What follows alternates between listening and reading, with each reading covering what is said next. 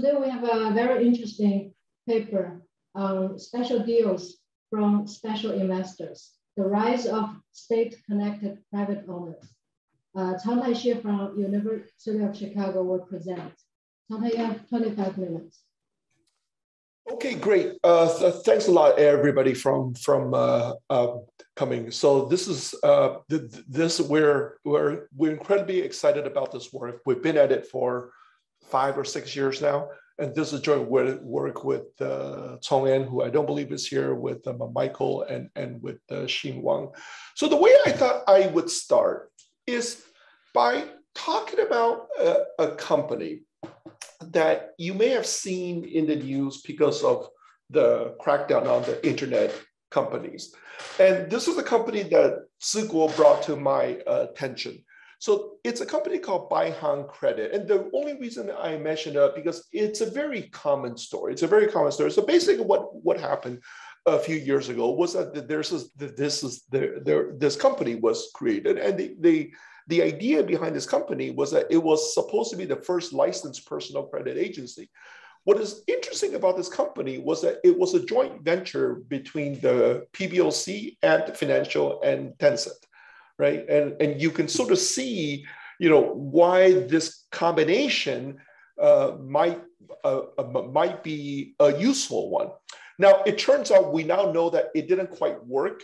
It didn't quite work, but I want to just, so I want you to just take this case and the argument we want to make to you is that this particular model over the last 15 or 20 years has become a really, it's been a really common model.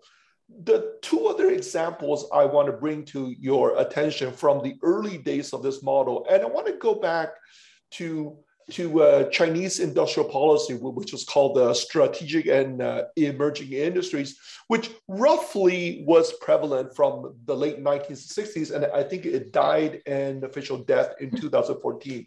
And if you don't remember this, so think of this as the precursor of the China 2025 plan. The idea was the same, the model was different. The idea was the same, that they wanted, the goal was to create dominant Chinese companies in the strategic sectors. The model was different. The model then was that state-owned firms were to be the dominant firms. And the model, in addition, was that the way that this was going to be accomplished was that there were going to be massive barriers to entry. And the idea was that, like if in these strategic sectors, only state-owned firms were allowed to operate. What is really interesting about the strategic and emerging industries that Michael and I have documented, that when you look actually at what happened, in the vast majority of the strategic and emerging industries, it wasn't followed through. That is what you see in all the strategic and emerging industries, despite the intention, despite the legal framework that stipulated that only state-owned firms were allowed to produce steel, only state-owned firms were allowed to produce cars, only state-owned firms were allowed to produce aluminum. It didn't turn out to be that way. It didn't turn out to be that way. And I just want to give you two examples of why was it that it didn't turn out that way. That is, and the two examples I want to bring up is that one of the companies is a car company called Chery, and when the company got started, for a couple of years, it was operating in a legal gray zone. That is, it was not part of the plan. It wasn't authorized to make cars. And basically, eventually, after struggling, what they did is that they basically got Shanghai Auto, which was one of the companies that was part of the plan, to take an investment in Chery. And then it was that investment which maybe played some role in allowing Chery to get the full license to make a car. Now, just want to just say this is a useful point to say that this is not really so much about state versus private, because Cherry was also a state-owned firm. It was just a small state-owned firm, and it wasn't part of the plan. The second example I want to bring to your attention was that another one of these strategic industries is aluminum. And there, the restrictions were even more stringent. That is, it wasn't a bunch of state-owned firms that was authorized to produce cars. Here, it was only one company, which is the China Aluminum Corporation. It's one of the central SASAC companies. But what you see over this really interesting period from 2000 to about 2006 and 2007, what you saw was that a bunch of private companies entered into the market for aluminum and basically took away the monopoly of the China Aluminum Corporation, despite the fact that this was not part of the plan. What they were doing was technically illegal. And one of the companies that did this is this company called the East Hope Group. They created this company called East Hope Aluminum. And the way they did it was that they basically entered into a joint venture with the local government of the small city. And the two main things that the small city had was that they had access to reserves of bauxite and they had access to cheap electricity. So very much the same kind of model that the people behind Baihan Credit were trying to use. Okay, so what we do in this paper is that we are going to try to document the extent to which this has been the dominant model for the growth of the private sector. And what we bring to the table, and this is what took us an enormous amount of time, is that we bring to the table administrative data on the universe of firms in China. So every single firm in China, along with data on their owners. And this is important. It's important to understand the data. So let me just spend a minute just saying more about the nature of the data that we have. So it's the data from the registry of firms in China. So basically every firm in China is in this data, from the largest state-owned firm down to the smallest noodle shop vendor. So the only firms, quote unquote, firms that are not in this data are the self-employed. We have two cross sections of the data. We have the cross section data in 2013. We have the cross section of the data in 2019. And let me just say what is in the data. So, for example, in the data in 2019, we have all the it's the data on all the firms that are active in 2019, plus all the firms that were active in the past, but are now dead. The key virtue of the data, which I was really stunned by, was that the data identifies the owners of every single firm.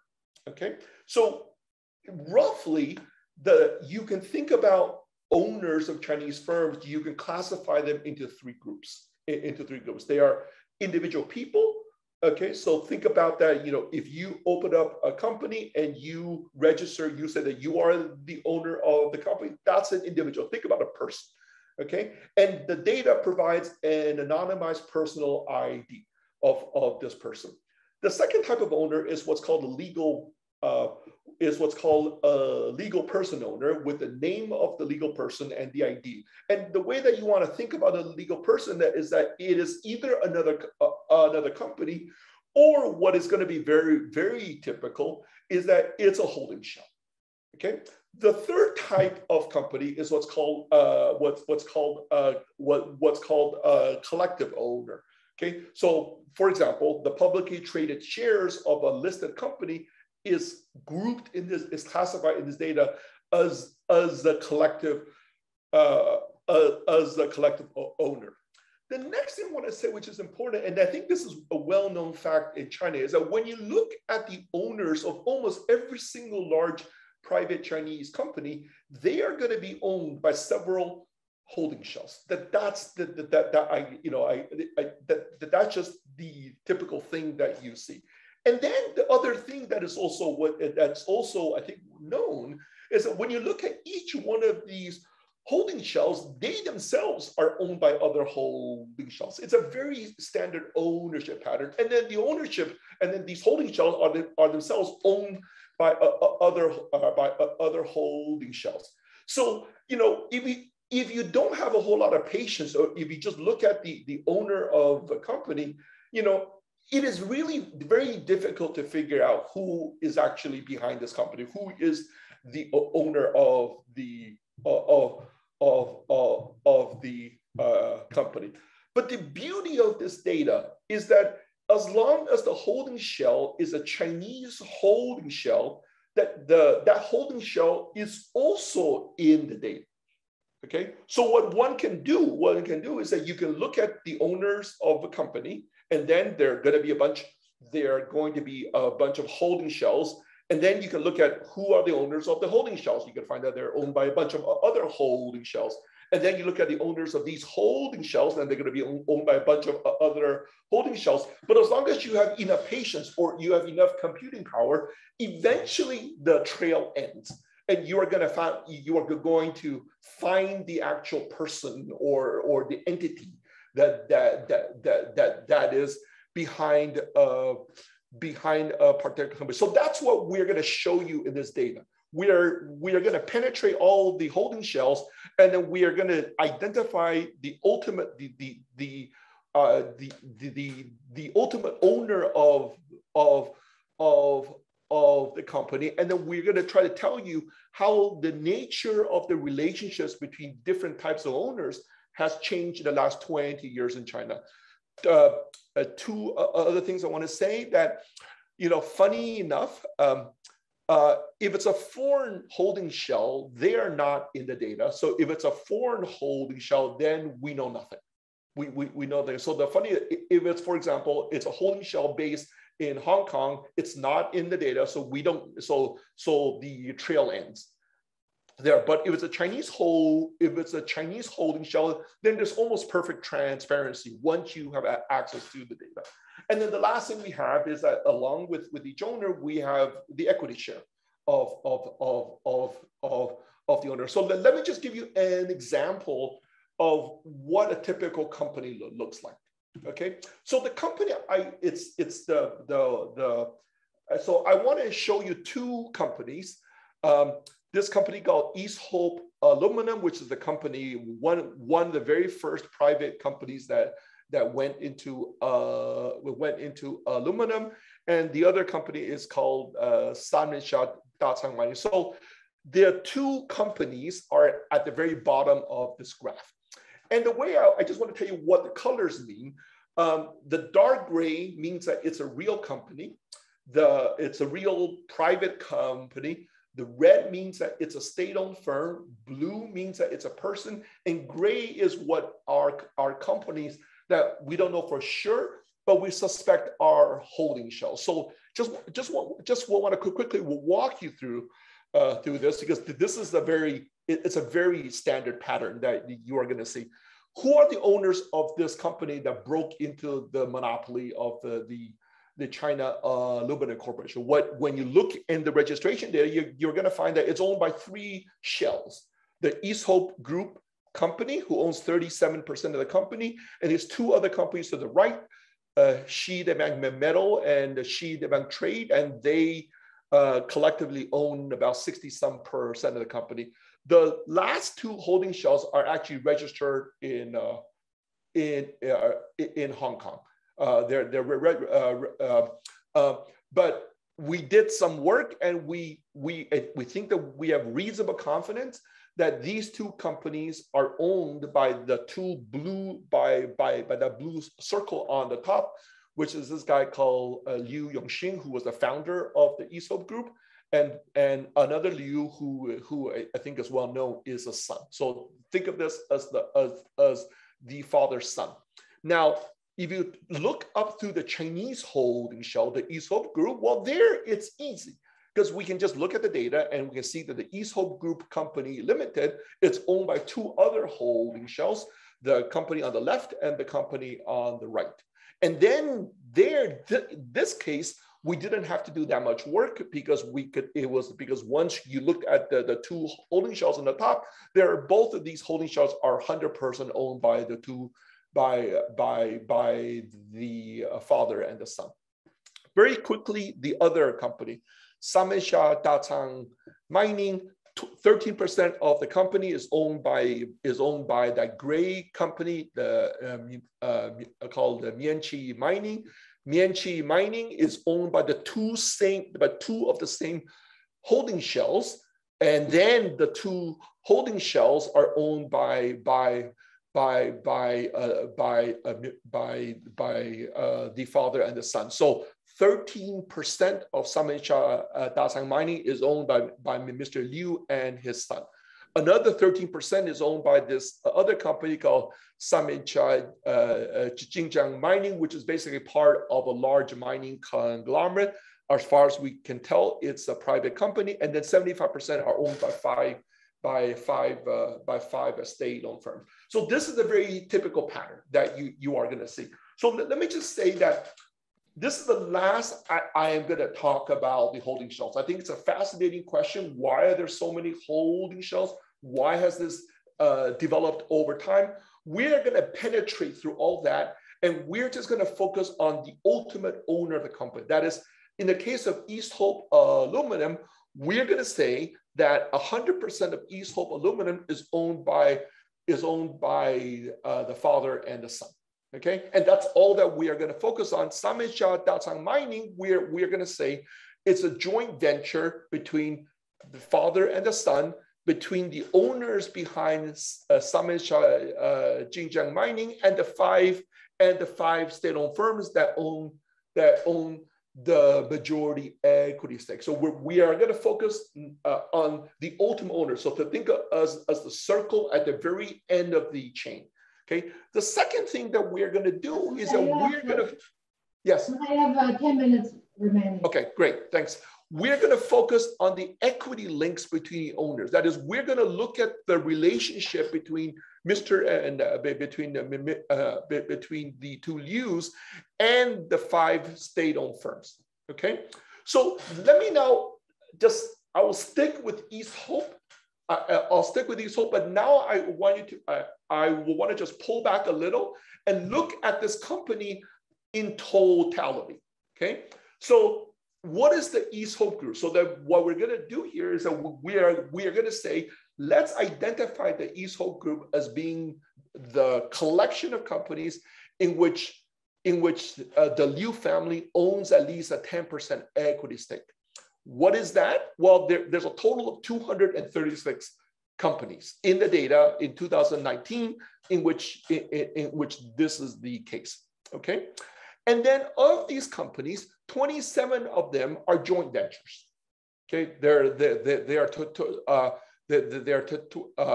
27. And who are these joint ventures with? And here we are going.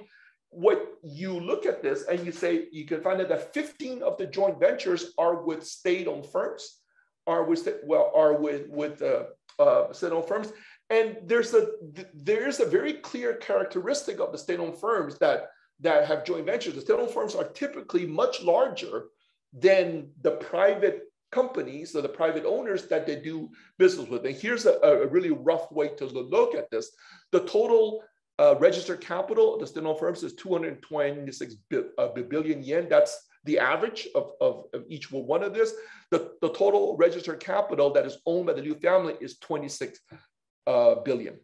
The other characteristic is that 12 of the joint ventures are with other private owners. That's a third column. And the other distinguishing characteristic of the other private, of the private owners that the Liu family has a joint venture with is that they're typically much smaller.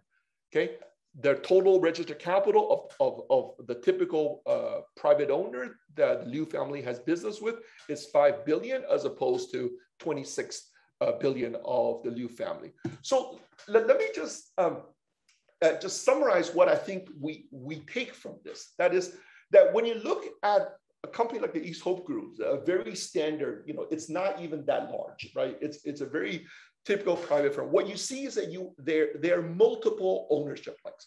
East Hope has joint ventures with 15 state owners and 11 private owners.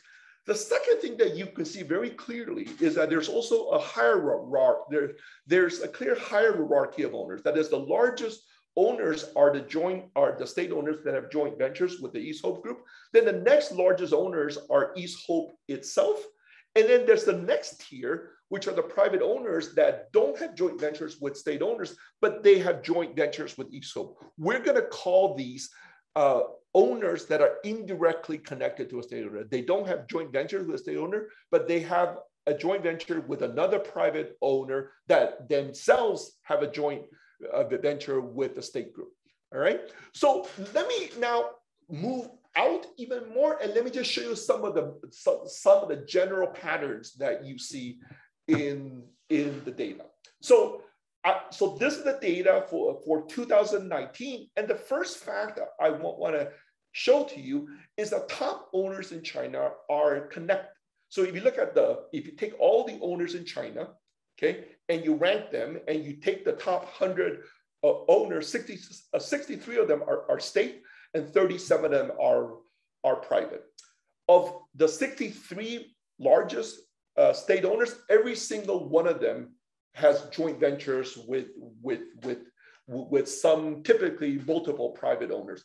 Of the 37 private owners, 31 of them have joint ventures with state owners, and 3 of them are what we call indirectly connected. If you look at the top 100 largest owners, you see a similar trend, but it's the fraction that are connected is lower. But so what this says is that when you look at the largest owners in China, so the distinction that many people make about state versus private, I think it's at least in the last 10 years, last 50 years in China, is not a very useful distinction. That is, there's no such, at least the way I think about it is that there's no such thing as a pure state owner. There's no such thing as a pure private or entirely private owner, that everything is all just a mix of gray.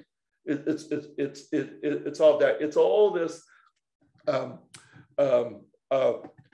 it's this partnership. The second thing I want to just convey to you is that the pattern that I showed you in terms of the East Hope group of this hierarchy is very clear when you look at the entire cross-section data. So here's one way to say it. So that what I plot on the x-axis is the distance of the owner to the state. So distance 1 means that that's an owner like the East Hope group that has a direct joint, that has a joint venture with a state owner. Distance 2 means that you have a joint venture, not with the state, but you have a joint venture with another company that itself has a joint venture with the state, all the way up to 10.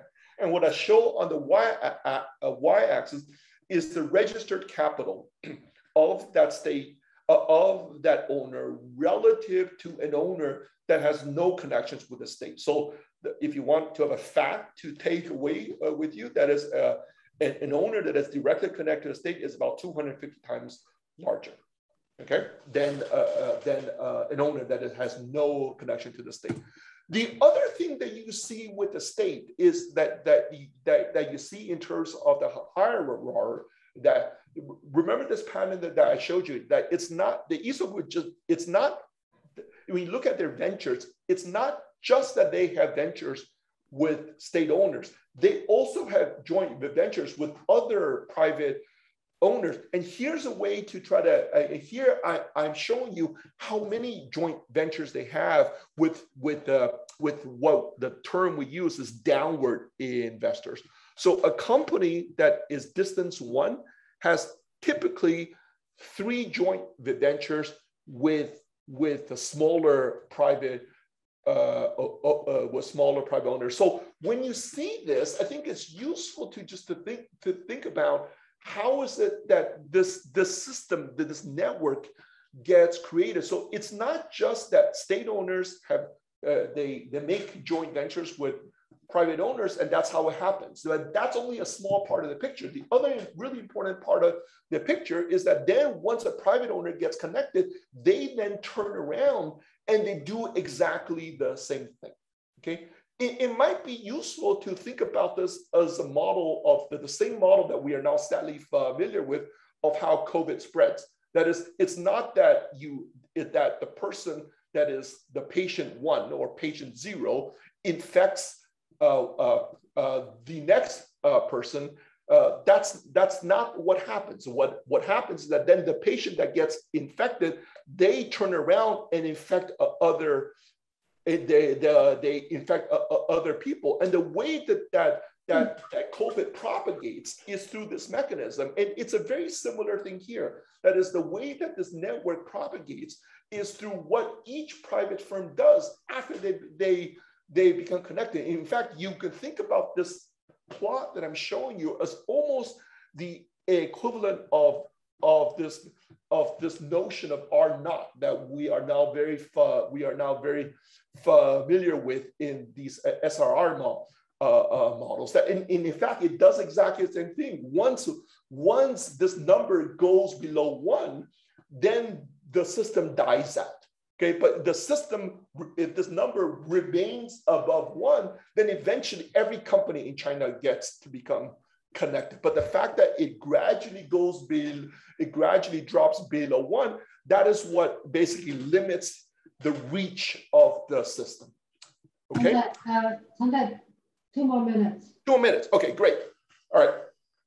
The next thing I want to tell you is that this has increased by a lot over the last 20 years. So it takes place there are 2 basic patterns that are driving this. There's an increase in investments by state owners in private firms. In 2013, the typical state owner made 3 investments. And in 2019, it's now 15. So the consequence of that is that by 2019, the number of private owners directly connected to the state basically increased by a factor of 5, 15 divided by 3. There were 100,000 private owners with equity ties to state owners, and they account for about 18% of all registered capital in China. But as I've shown you before, these connected private owners, they then turn around and do the same thing. So the consequence of that is that there's also been a very large increase in private owners that are indirectly connected to state owners, and they collectively account for about 15% of registered capital. So if you put these 2 numbers together, these 2 groups of owners account in 2019 for 33% of all registered capital in China. So here's the section of the number of connected private owners by distance to the state in 3 years.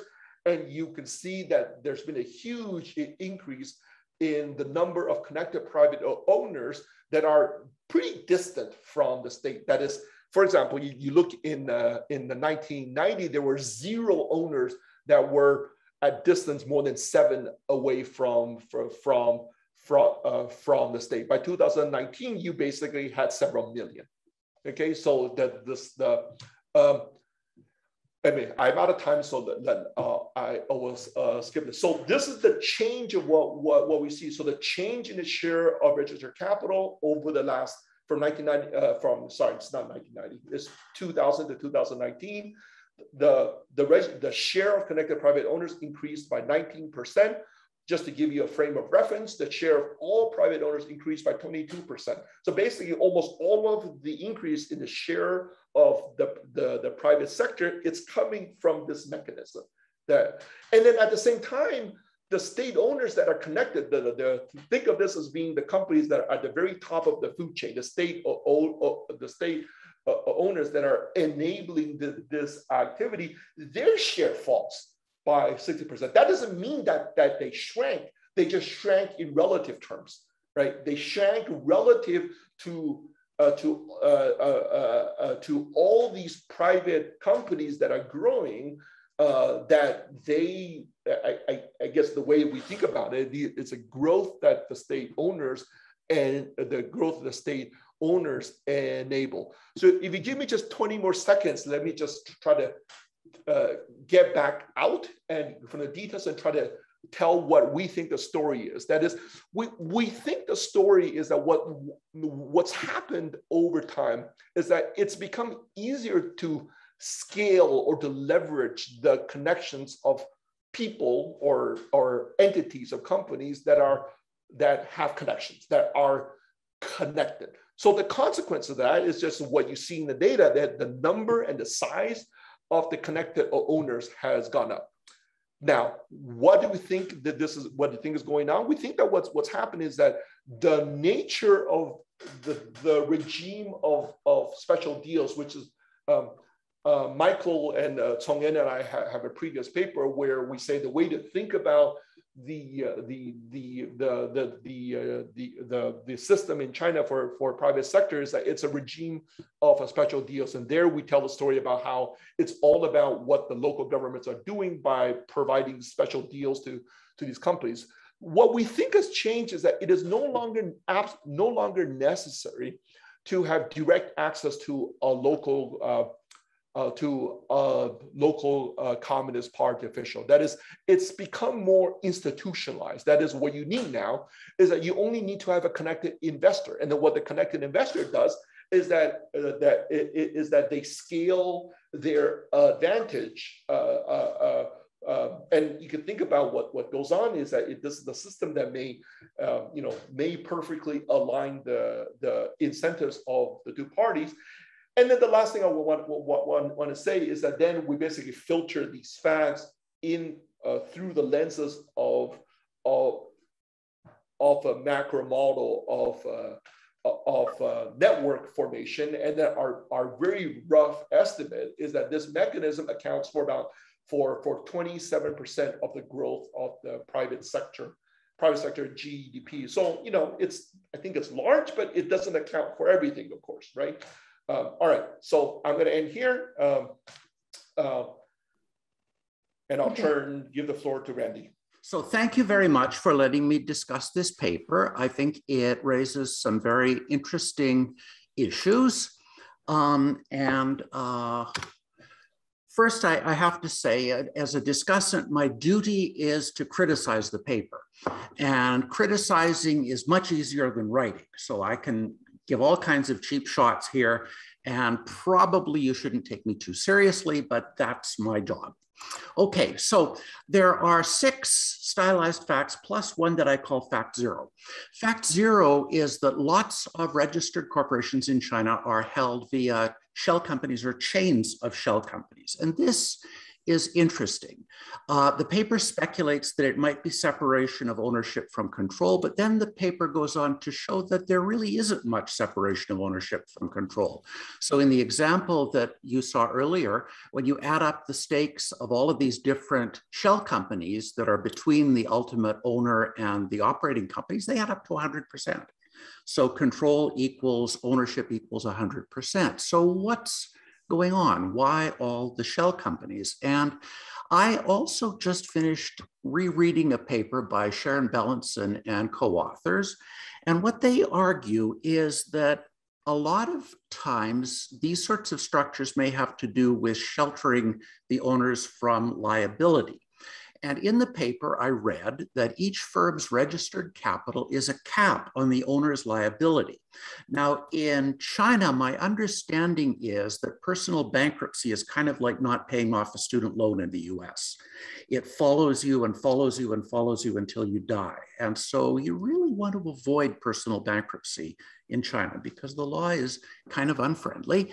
And so maybe by putting corporations with very small amounts of registered capital in between you and the operating companies, you put real small caps on your liability. I just wonder if that's going on. I don't know if it is, but that just occurred to me as I read this.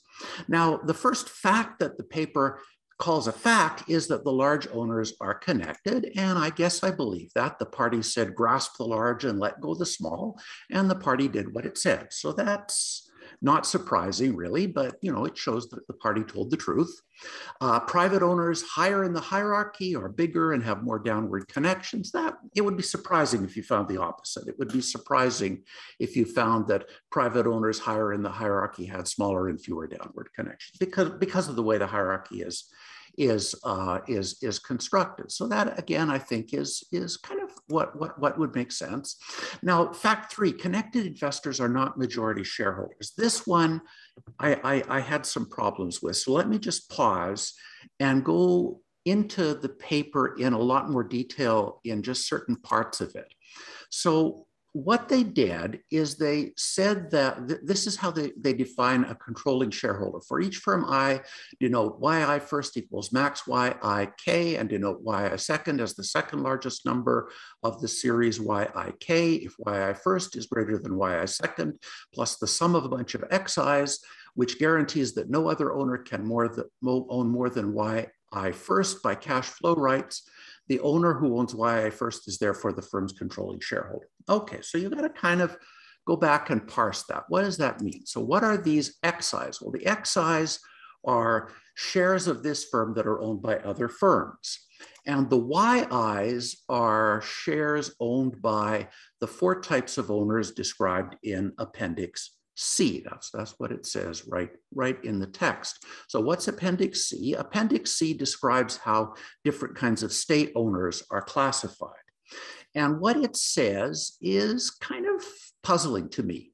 So for instance, we treat the Department of Finance of Shandong Province and the SASAC, the state-owned holding company of Shandong Province, is the same owner as both are different departments of the Shandong provincial government. However, we assume that the government of Shandong Province and the government of Jinnan City, the capital of Shandong, are two different owners. The exception to this rule is that if a state firm is directly and 100% owned by the government, we classify it as a separate state owner. So it seems like we're kind of fragmenting state ownership in a way that I don't really understand. Okay, so what does that actually mean? It means that I think if this is what I understand they're doing, that a firm has a connected ultimate controlling shareholder if its first largest ultimate controlling shareholder is connected and has a stake that's bigger than the second largest ultimate controlling shareholder plus the stakes of all the other firms. And this second largest ultimate controlling owner, if I understand this correctly, could be another government entity. So this is a funny way to do it. And maybe I misunderstand it. So if I do, please clarify this. So the Communist Party is united. Just ask them. Ask anybody in the Communist Party of China, are you united? And they'll say, yes, we're united. Okay, I've done that, and that's what they say. So why not sum all of the government stakes up together?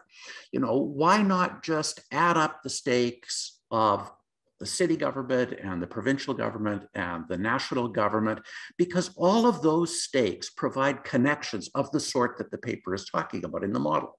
Maybe they provide connections to different governments, but they're all useful in the way that the paper wants to talk about. So why not just amalgamate all the government stakes? And then if the government stake is bigger than 20%, that's the control threshold that's used in most studies of control chains, then use a weakest link hierarchical control chain rather than this rather complicated formula. Now, maybe that formula, there's a reason for it, but the paper leaves it very mysterious. The paper presents this formula and goes through it, presents it with a lot of abstract mathematical detail, but there isn't really an explanation that I can find about why we do it that way. So why not do it with the weakest link in a hierarchical control chain using a 20% threshold and amalgamating state control blocks all together?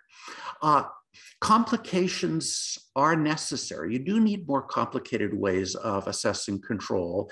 For instance, in Japanese zaibatsu or Korean chaebol, where you have reciprocal cross ownership or more complicated patterns of circular ownership or networks of ownership, where lots of firms own little blocks in each other.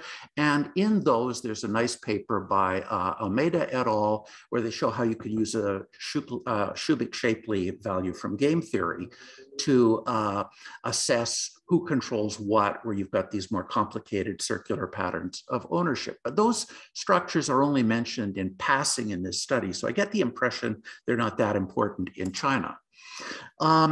So if you, instead of separating the various state stakes into city stakes and province stakes and special state entity holding company stakes, if you just amalgamate all the state stakes together, I wonder if you would find that maybe the state-controlled, state-influenced blocks add up to majorities in most private sector companies in China. That wouldn't surprise me, and I think that would be a really interesting finding if it's true. But you may be right that control rights in China maybe ought not to be measured the way they are in other countries. So in China, my understanding, and I may be wrong, so please correct me if I am, is that every private sector firm of any importance has a Communist Party committee and a Communist Party secretary to advise the CEO and the board of directors. And generally, the party committee and the party secretary are quiet, but they intervene occasionally to help the CEO and the board of directors avoid making mistakes. So my question is, do Communist Party committees and secretaries create another pathway for connections, another pathway for state influence of the company and for the company to connect with the state that really doesn't have anything to do with ownership?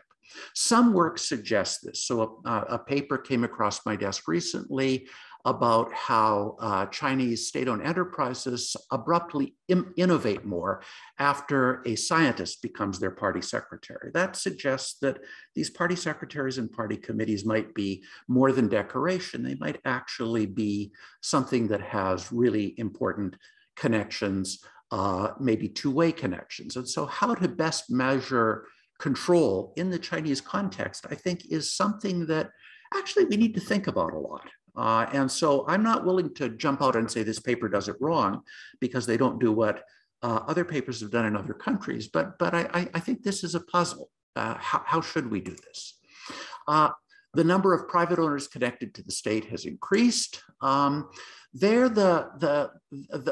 This fact may come too easily because the way it's done is they take the number of private owners directly connected to state owners times the number of state owners that undertake investments with private owners times the number of private owners each state owner invests in. That's where the paper says this number comes from. But the problem is you can have multiple state owners undertaking investments with any given private owner. You can have state owners investing in private owners without gaining control blocks. I'm not sure whether these are control blocks or just any ownership. The paper's not clear about that.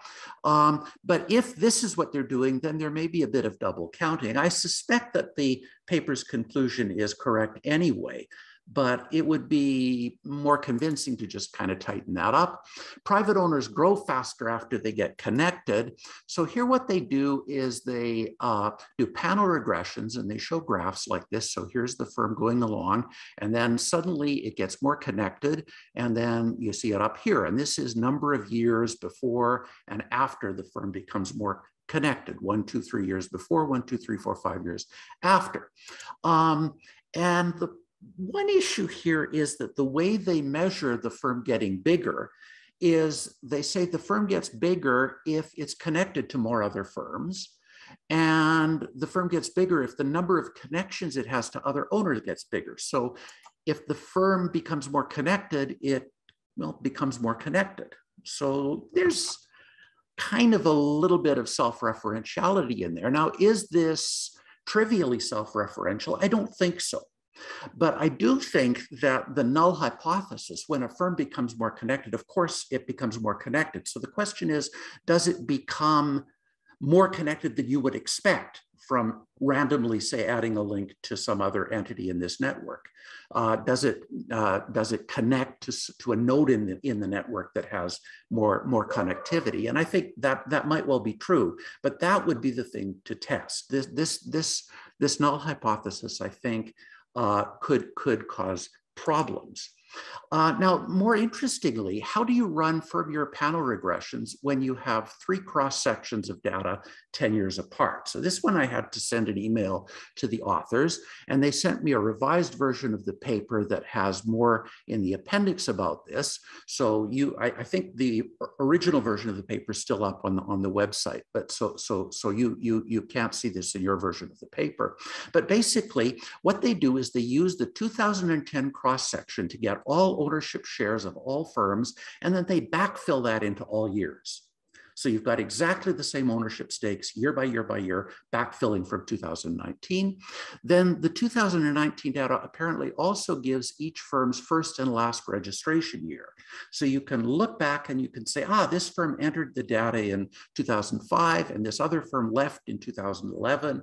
And I'm not sure exactly what the ownership is if the firm left, but that's something that perhaps can be clarified. And then what happens is, because firms are exiting and entering, when you do this calculation, this equation here that you use to determine what your controlling shareholder is, that equation works out differently for the same firm in different years, because there are different other firms that you can plug in to this equation. Their stakes are the same, but some firms disappear and enter. And so this gives you a different set of results in different years. And if I understand it correctly, that's how they're getting these changes in direct and indirect ownership. And then they run the regression. And of course, the problem is the data are utterly non-independent over time, because it's the same data being backfilled, exactly the same ownership stakes. And so you've got to worry a little bit about regressions like this, but fortunately they don't actually do significance tests. They just do diagrams, which I think, that's okay. So there may be a bit of inconsistency here, but I think the exercise is still perhaps helpful. There are some strange things though. So like here in the equation, they have— Andy, you have 10 minutes. Hi, Randall, you have 10 minutes left. Okay, that's fine. I'm not going to need all 10 minutes of it. Okay.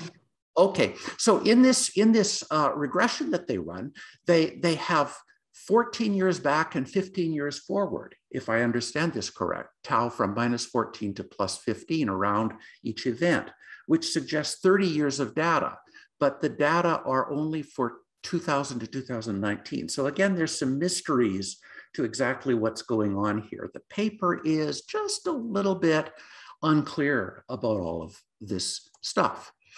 Then private owners, connected private owners explain increased importance of the private sector, and increased importance of the private sector is defined in terms of the number of industries firms are connected to, the number of provinces firms are connected to. So again, it's more connections causing more connections. Again, I don't think it's trivially self-referential, but it's got the same problems that the previous set of stuff had. So suppose it's all true. And I think the facts are, despite these quibbles that I have, probably likely valid. So one possibility is connections help you get loans from SOE banks, but so could party committees or secretaries. Why does a chain of ownership help with that? More convincingly might be shadow banking. So shadow banking in China, I understand, and correct me if I'm wrong, often involves one corporation, one non-financial corporation lending to another, either directly as a loan or through trade credit. And so what might be happening is SOE banks lend to firms directly connected to them or to the state. Those firms provide shadow banking credit to firms they're connected with. Those firms provide shadow banking credit to firms they're connected with, and so on down the chain. That would explain why you have these kinds of connections, if that's true. And that would be interesting. If that's correct, it would have really important implications for instance, monetary policy transmission in China, because if you squeeze the banks, then you'd squeeze this whole chain of lending through the shadow banking system. Connections might be a form of corruption that aren't yet eliminated. And the Chinese government launched a massive anti-corruption drive in 2012, but it's still ongoing. And so suppose that rather than firms choosing to become connected, you have powerful people choosing a firm that they'd like to partially own. And you might think about that as corrupt officials just kind of coming in and saying, hey, nice firm you've got, I'd like to have part of it. Now, I don't think that's necessarily happening in China, but as a researcher, one has to think about things like that as a possibility. What else? I don't have a lot of time, but I can probably come up with a few others. The explanation the paper kind of seizes on is, I think, not entirely incorrect. Connections help firms grease bureaucratic gears, but so could party secretaries and party committees help you grease bureaucratic gears. Why does a chain of equity blocks help better? Now, the paper associates this with a model. And actually, most of the paper is this model. So the model, since the discussion didn't talk much about the model, I'm not going to either. So I'm just going to kind of zip through it.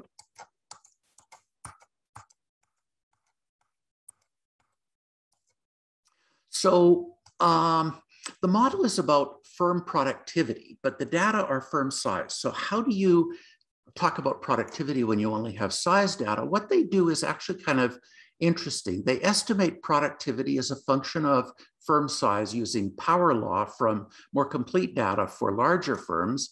Then they take that estimation and infer the productivity of all firms using registered capital as their size. And they assume that this power law applies throughout. Now, firm size does obey a power law, and firm productivity does obey a power law, but power laws are tail phenomena of probability distributions. Power laws hold better and better as you go further out into the tail. And so there's a kind of an issue of how well does a power law work when you use something that's really a phenomenon of the tail of the distribution to estimate what's going on with a lot of little tiny firms that are over close to the left-hand side of the axis. The model then focuses on this idea that having connections reduces a kind of a tax that state bureaucracy puts on the firm, and that might make more sense. But there are other possible things that could be going on. So you just need to think, what are all the things that are related to productivity? Well, more political rent seeking is more productive. That's getting close. More innovative is more productivity.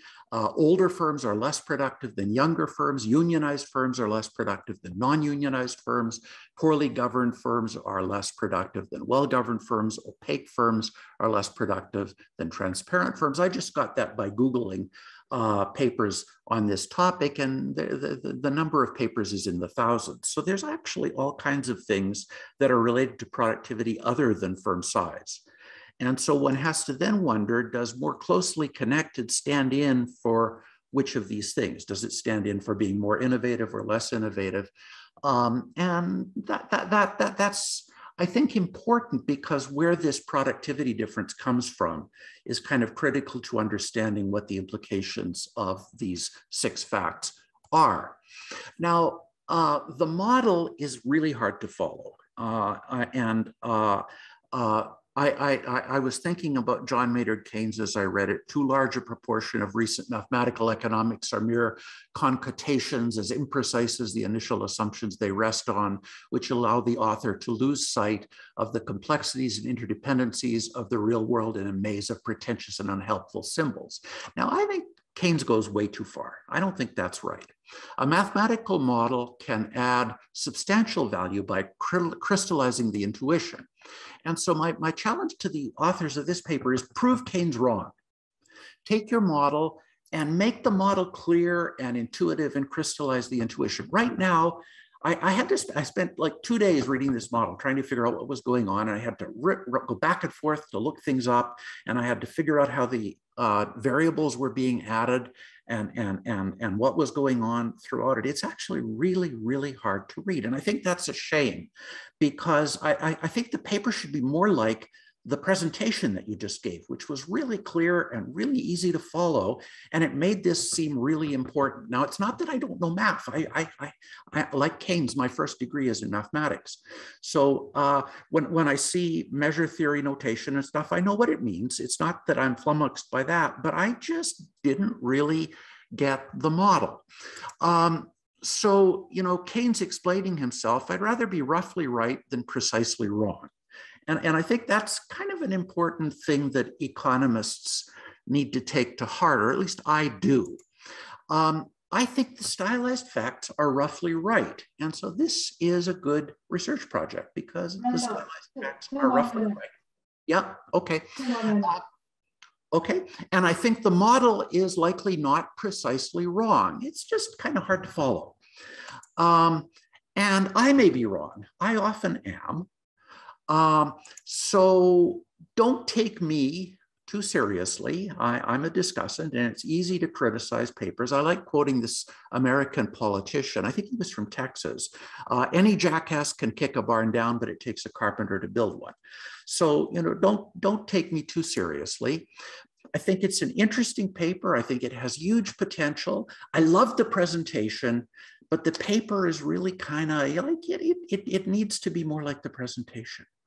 So thank you very much, and congratulations on a very good research project. Thanks, Randall. Chang-Tai, would you like to respond to Randall maybe briefly? I think it'll be more productive if you can just take questions from the audience, because there's 123 people, and I'm sure people have questions, and then I will try to answer both Randy's question, and I see my co-authors are here too, so I'll rope them in. Well, we have a panel here. The panelists, please feel free to ask questions as well. Let me start with one question here. I think what's most interesting in this paper is, of course, the state connection. This is anecdotally, that's what you feel living in China. There is an upward reach by these private firms wanting to get state connections. So I wonder if the paper gives a very nice description on that trend. I wonder if, like what Randall mentioned is his discussion, can we give more motivation? Can we find evidence of this state connectedness really is beneficial for the firms? Why are they, making this upward reach to get more state connection? Is it, for more financing? Is it for more information or more protection, a sense of safety? So maybe a discussion, more analysis, more investigation along this dimension will be helpful. Yeah. So that's a good question, and Randy asked the same question. So I have some views on this, but maybe this is Chong-En, are you here? I see his name up. Yes. So maybe I can get you to give your views on this. When private owners are making these connections, what are they looking for? I think for different firms, it's the benefits differ. Let me give you an example from the construction industry. Recently, a lot of construction firms, previously private held, they sought out state owners because different levels of Chinese government spent a lot on construction projects. In order to get the contract, it's very useful to have a state actor as one of the owners. For the local government to issue the contract, they feel they are politically covered if the contractor is a state actor instead of a purely private firm. So that's one example. And also for getting credit, some of the local banks are controlled by the local government. And so the local government and local state-owned enterprises have some influence over their lending. So it's easier for a firm to get credit from the bank when it's partially state-owned. And also there, one of the reason, part of the reason is that if a loan becomes non-performing, if the loan is lent out to a purely private firm, a lot of questions will be asked. But if the loan is extended to a state-owned firms, then for the loan to become non-performing is not that big an issue. So there are a lot of reasons why having a state owner can help you to get contracts, to get financing, to get land, etc.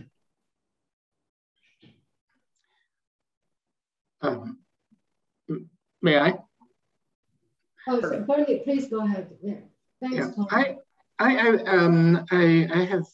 I want to make a comment and ask a question. First, I really enjoy reading the paper, the one that's on the web, and thank you.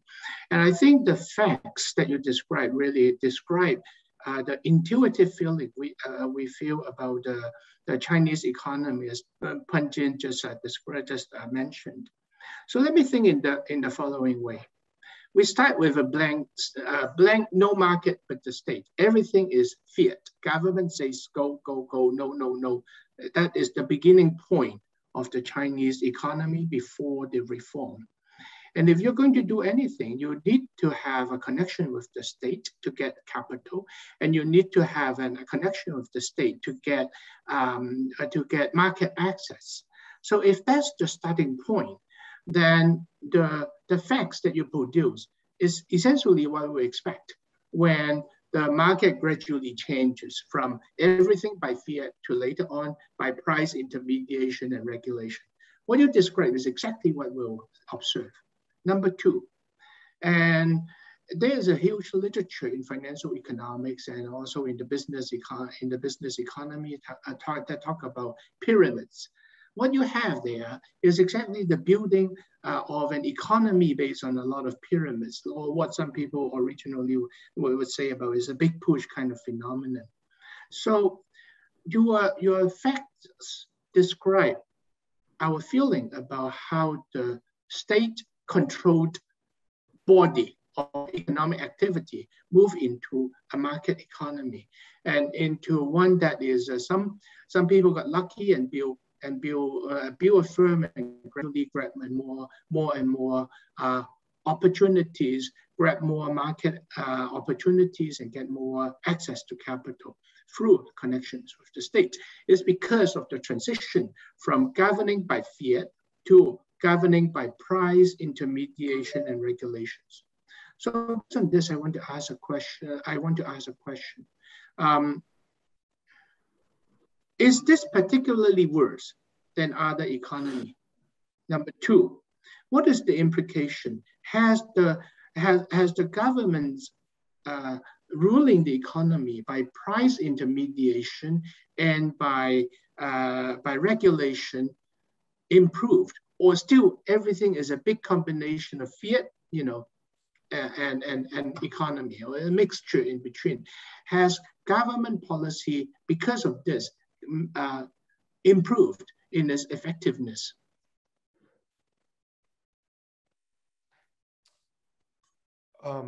Maybe I'll try to answer that. So I will say this, that I'm among the team of authors, I'm the only one that's not from China. So I will give you my perspective on that. There is a sense that what you see in China has many similarities in many other places in the world. I would say that the thing that, at least from an outsider's perspective, what seems really remarkable to me is just the way that these, I'm going to call it, these informal solutions are scaled up. So the kind of things that Chong-En and Michael and I described in our previous paper, the thing that we are describing now in this paper, you can see elements of this anywhere in the world. I mean, anywhere.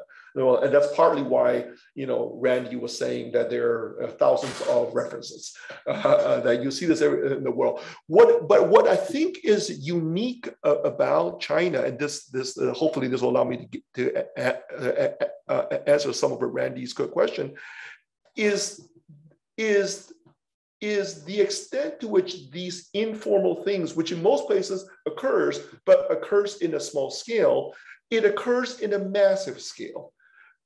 In China. So this is the way to think about one of the questions that you asked is, why isn't local party secretaries enough? Why do enough? And here is the key reason why it's not why it is not enough. There is a limited number of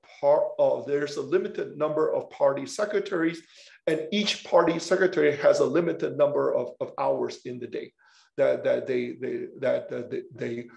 can do this. What this system does is that it basically takes sort of what a local party secretary does, and it basically replicates that throughout the entire economy. And this maybe allows me to answer your question about the model. Well, the model is so mysterious, and it's completely our fault for making the model impenetrable. But the way the model is really an SIR model. That's the way that that's a way that you want to think about patient zero as the local party secretary. And then the question is, how infectious is the local party secretary? In the SIR model, how many people do you infect? In this case, how many companies are you sponsoring, right? And then it doesn't end there. So this goes to the point about the scaling.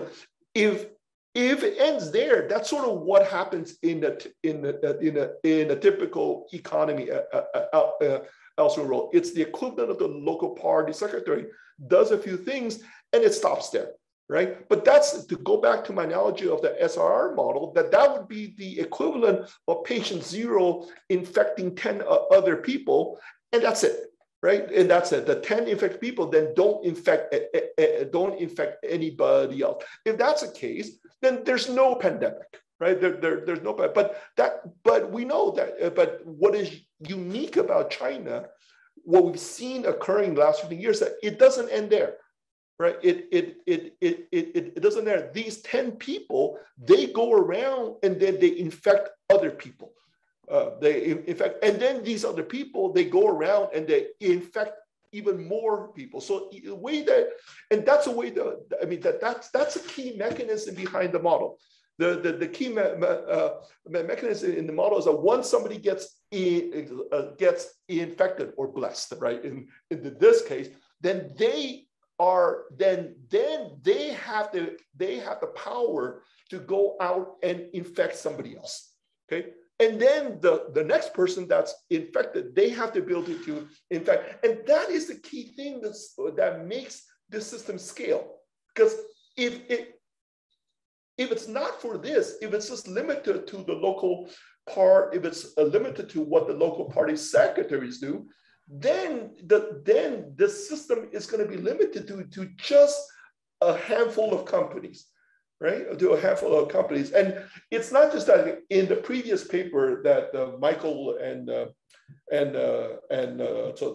Chong-En and myself wrote, the way that we described it is that it's not even the local party secretary that's doing this, but it's the entire local bureaucracy that is doing this. It's the vice mayors. It's that is doing this. So there's a little bit of scale. There was a little bit of scaling there, because it's not just the top boss that's doing it, but it's everybody in the Communist Party hierarchy is doing this. But what we think is new is that it's not just that. It's not just that anymore, right? It's not just that. It's all these powerful private companies that have been doing this. Now, there's a really fascinating question of whether this is going to continue, right? Because the private companies can only do this if they have some power, right? If they are infected, to go back to the SR. But yeah, so I will say that I really apologize for the time it took that you spent trying to read the paper. But the way to think about it is really like an SIR model. That really is the essence of the model. And we spent a lot of time trying to prove equilibrium and trying to do those things. So I think that we are guilty of what Keynes is accusing future economists of doing. It's funny coming from Keynes, because he was completely a literary guy. He just wrote in prose. But anyway, I've spoken a lot. June, do you want to take some more questions? Yeah, Michael, Michael wanted to say a few words. Yeah, so put aside, you know. May I just jump in and defend Keynes? He actually was a mathematician, and he wrote books on probability theory before he went into economics. Put aside, you know, the model issues. Let me just address, you know, the questions raised by Randy on the facts part. Actually, these are very good questions, and most questions I think we can address. And once again, sorry for the bad presentation of those facts in the paper. But you know, one important thing is I think the most important thing is about state control. And you raise a very good question about, you know, what will happen if we just support everything together in the hands of the party. And the reason, actually, this is exactly the way we did in our previous version. Let me share my screen, because this is extremely important. And what we did in the old version is that we look at the connected network, in which, you know, the firms are just interconnected through ownership. And then the question is, if you look at you know, the large firms directly controlled by the party, say that the centrally controlled firms and locally controlled large firms, and then just apply a very simple cutoff, say that, you know, what is the cutoff for majority shareholder, for the controlling shareholder, say that, you know, you can see the threshold that we are assuming here from 50% all the way down to 5%, in the sense that if all these major state-owned enterprises assume that add their shares up, if, you know, their shares is above 5%, then we identify in the state is the controlling shareholder. And then see what will happen is, like, you know, if you assume the cutoff is 50%, then the state share is like 27%. And you lower the cutoff all the way to 5%, then the state share indeed increases, but, you know, it's kind of a modest increase, I would say. It increases from 27% to 36%. So in that sense, even if you basically add everything up, then the state share is still, you know, way below 50%. So probably we should show this in the paper so that, you know, it doesn't cause confusion. So I think that's a very good point. Okay, great discussions. Our seminar actually ends at 11:10, so we are already. But do we have more questions? Yes, I do. I have, sorry for jumping in. So this is not about the talk per se. I was asked by Bernie and all the organizers to make an announcement about live streaming starting from September. I will show you the website. We found a experienced, see, you guys can see over here, vendor who is going to help us. The name is Xueshuo, and they already built a website, and they will start to do live streaming starting from September. So we're still building this, and with help from ABFER and the team from Xueshuo, they have done many successful conferences. So more news will be announced in the future. I just want to make everybody to be aware of this. The purpose, right now, we have more than 100 participants for every talk. And in the future, I mean, this is a very high quality series of talks. We want those, you know, wisdom to be available to more and more people. That's all I have. I don't know whether Bernie, you want to add more, but that's what I have. I just want to thank everyone, as Xiaoyan just said. I'm very excited about this this series. I think Zhiguo is also too. All the committee members, many of are here. We thank you all, and also the authors and the participants. And because of the success we have, and so we decided to accept this possibility to also broadcast to a larger audience. But I think it would be very useful to let everyone know in advance, because it's better to be informed when you participate in something that will be broadcasted. And so next time we are going to have, data collateral. Zheng, you want to say something about that paper before we close off? Yeah, I really don't have anything to say. Just come back.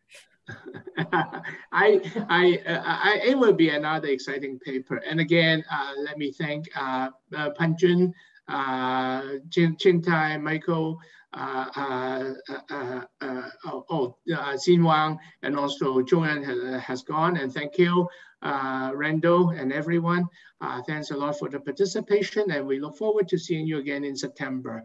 Thank you very much.